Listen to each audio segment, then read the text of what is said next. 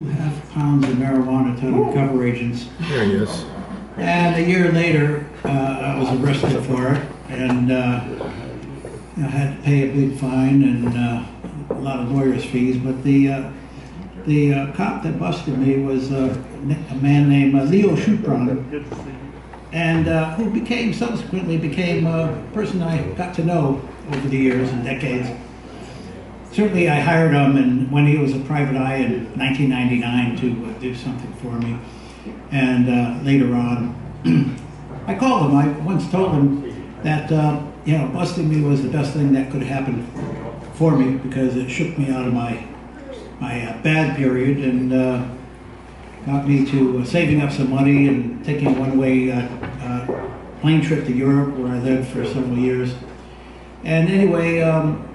And I think it was 2010, I used to have these filler jobs, and I still probably do, at the Census Bureau. So, for 2 or 3 decades, I've been an enumerator. Anyway, in 2010, that little old conviction caught up with me, and I was red tagged by the FBI.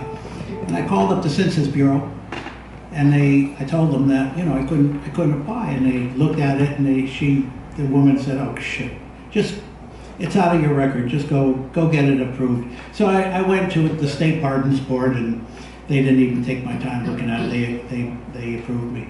And but I recently, actually, just a few days ago, called up Leo Schupron, who's now about 85 years old.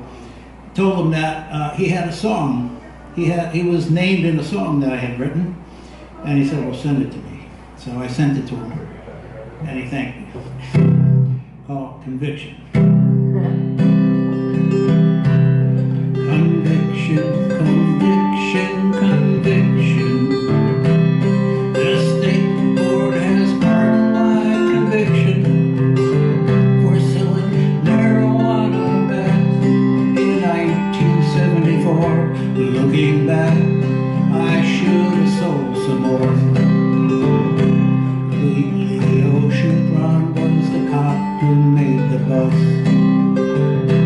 Took me from my mama's home in Crooks. After booking in the old Sin Street jail, next morning was released and out on bail. Conviction, conviction, conviction. The state board has pardoned my conviction for selling marijuana back in 1974. Looking back, I should have sold some more. My days on the street were short and nice. Getting busted, I had to pay the price. It made me fully change my destiny.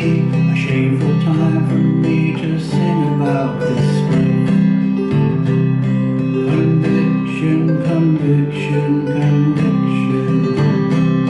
The state board has pardoned my conviction for selling marijuana back in 1974.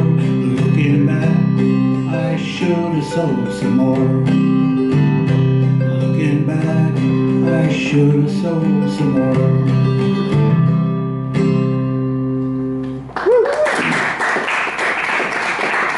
And as a little follow-up to that, in 2019, I had to go buy legal weed, so I went up to Northampton and bought some, and it's still in my drawer in my bedroom. I gave it up.